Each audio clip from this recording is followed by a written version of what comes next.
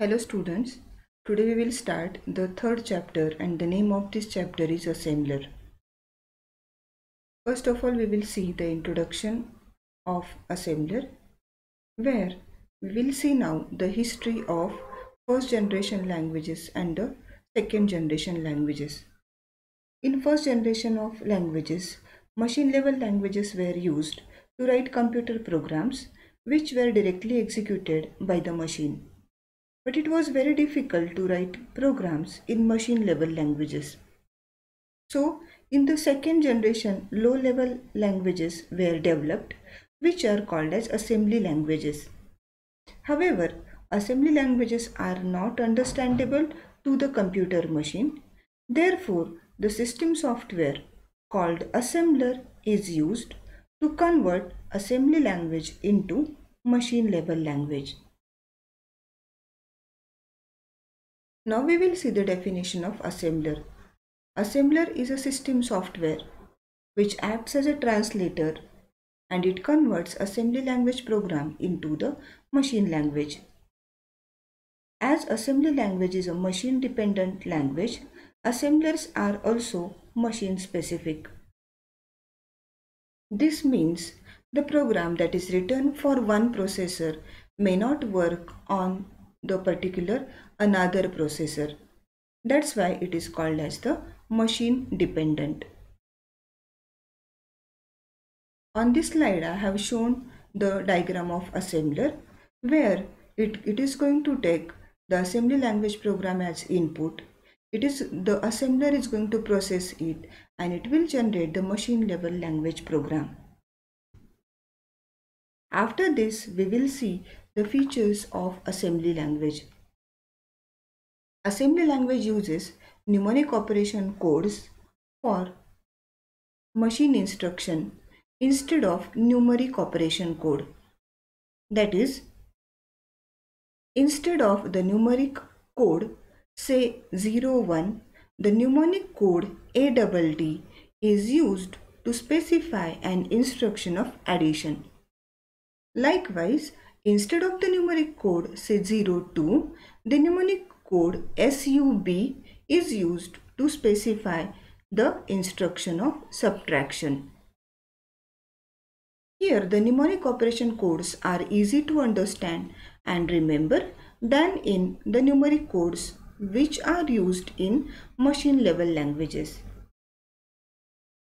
The second feature of assembly language is symbolic operands. Assembly language uses symbolic names to represent a data or address. For example, instead of specifying the machine address to store a data, we specify the symbols, say sum, total, number, etc. Here the assembler performs memory bindings to these names by reducing the task of the programmer. And the third feature of assembly language is data declaration. In assembly language, data can be declared in a variety of notations. Assembler does the conversion of constants into their machine representation. The constant data can be declared in decimal notation instead of machine representation. So these are the features of assembly language which makes the job of programming very easy. Now we will see the advantages of assembly language over the machine language. The first advantage is the assembly language program increases the readability due to the mnemonic operation code instead of the numeric operation code. Just now we have discussed in the features of assembly language, instead of using the numeric code say 01 or 02, you can specify the mnemonic code ADD or sub respectively for the particular operation code, which is going to increase the readability of the program. The second advantage is the data or address is represented by symbolic names, which also increases the readability of the program. Now what it means, instead of representing the particular address say 100 or 105 or 500, we are going to give some symbolic names to these addresses. So instead of reading the address value, it is easy to read the particular symbolic names, which is going to increase the readability of the program. The third advantage is that we can declare a data in a variety of notations, which avoids the manual conversion of constant into machine representation.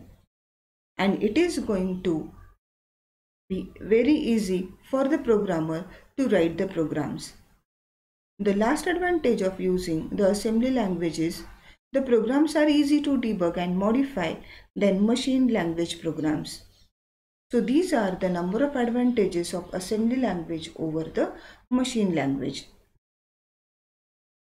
Now we will see the disadvantages of assembly language. An extra software processor, that is assembler, is required to convert the assembly language program into the machine language. Here we are writing the program in assembly language which is not directly understandable by the computer. So here we are required the assembler. The second disadvantage is every assembly program needs to be converted into machine language before the execution, and which is the time consuming process. The third disadvantage is assembly language instructions are machine dependent, means the program that are written for one type processor may not work on another type of processor. So these are the number of disadvantages of assembly language. Now we will see the statement format. Assembly language statement has the following format. We are going to specify the label first if it requires. Then the opcode will be there. After this, the number of operand specification. The square bracket indicates the optional part. You may include the number of operand specification as per your requirement. Here, if the label is present, then it is a symbolic name associated with the memory address. The operand specification has the following format. You are going to specify the symbolic name. If it requires, you can specify the displacement, or if it requires, you are going to specify the index register. For example, I am going to specify the sum, which is a symbolic name. The second example that I am going to specify by using the displacement, and the third one is by using the index register. We consider the simple assembly language for a hypothetical computer SMAC 0.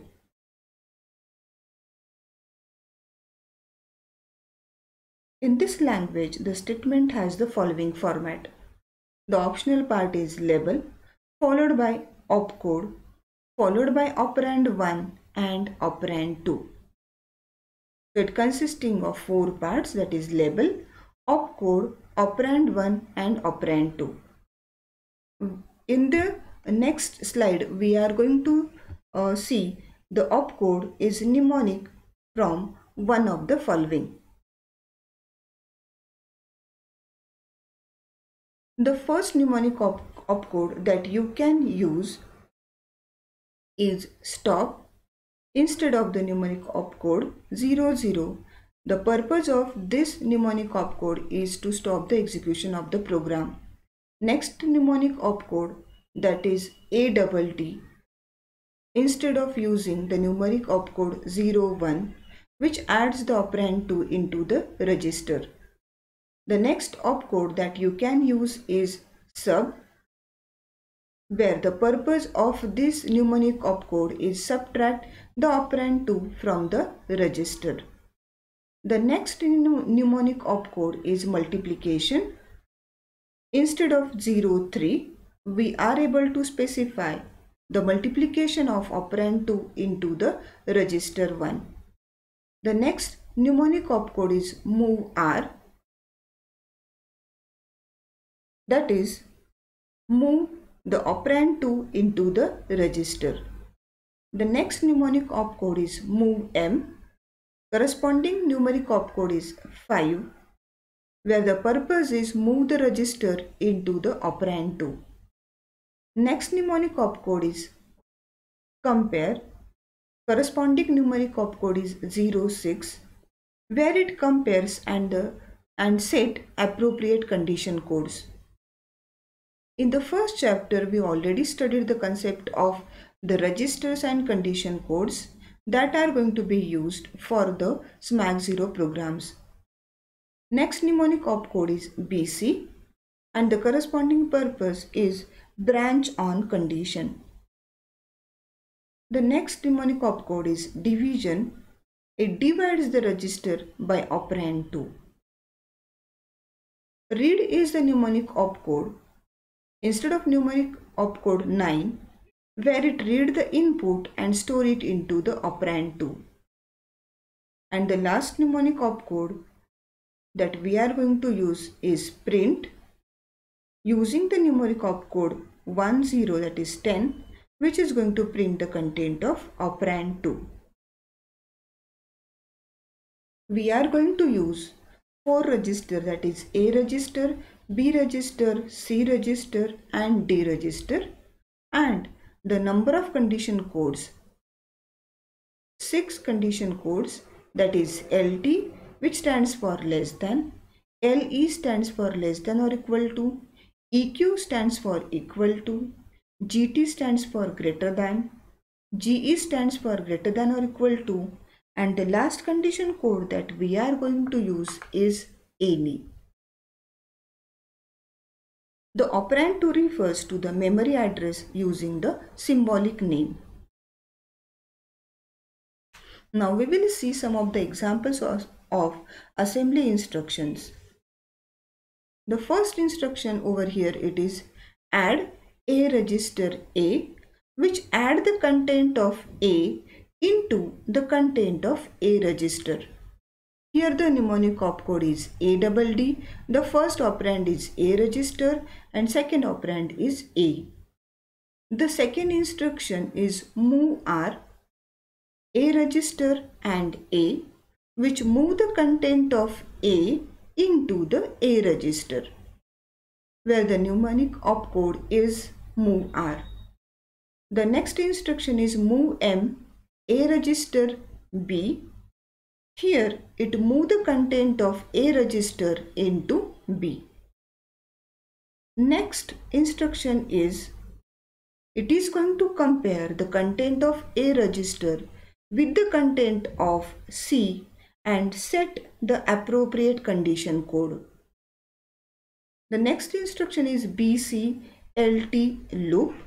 It transfers the control to the statement that is labeled as loop if the condition code LT is set. The next instruction read A. Read the input through keyboard and store it into A. And the last instruction is print the content of A onto the screen. So these are the number of sample assembly language instructions. Next we will see the types of statement. An assembly program contains 3 kinds of statement. First one is called as imperative statement, second one is called as declaration statement, and the third one is called as assembler directives. Now we will see each and every one in detail. Imperative statement specify the action to be performed during the execution of the assembled program. Imperative statements are assembled into machine code by assembler.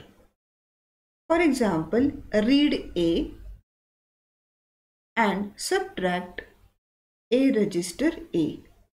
So these statements are going to specify the action to be performed. The second type of statement is called as declaration statement. These statements are used to declare variables and constants. DS statement declares a variable and reserves a specified memory area for the symbol. The format for this instruction is symbol ds constant. The example is ADS1 means it reserves one word memory area for the symbol A.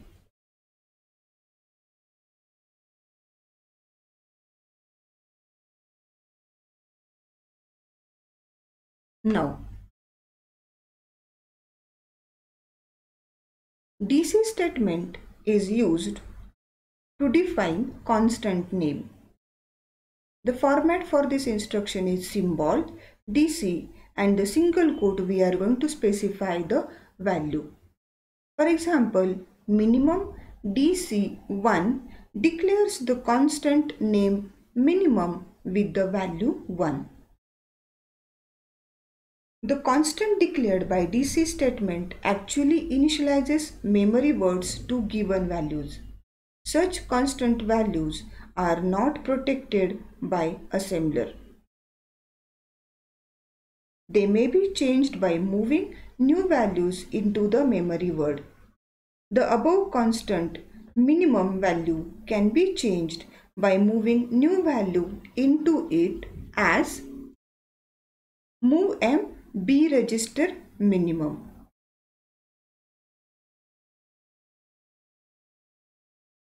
A literal differs from constant, which helps to ensure that value is not changed during the execution of the program. A literal is an operand with the syntax equal to and the value that is given in the single quotes. For example, add a register equal to 10 uses a literal directly as the operand.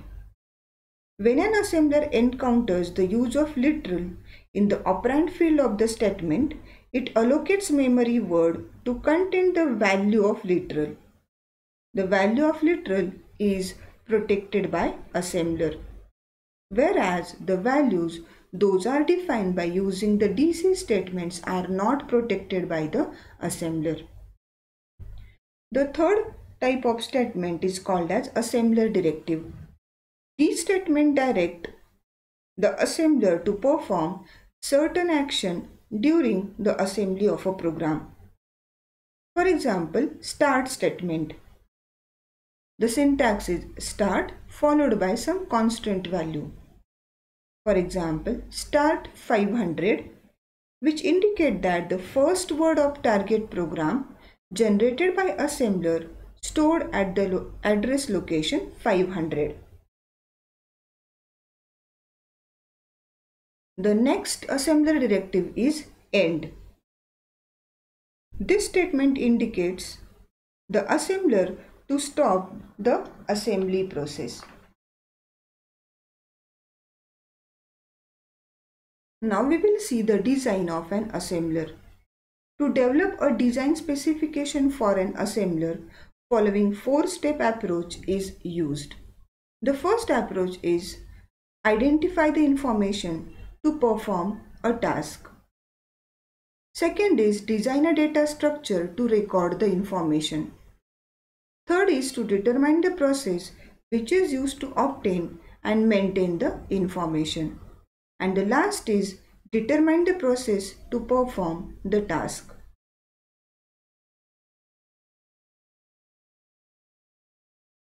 Now in the design of an assembler, first of all we will see the overview of assembly process. Assembly is a translation process which is divided into two phases. The first phase is called as analysis phase and second phase is called as synthesis phase.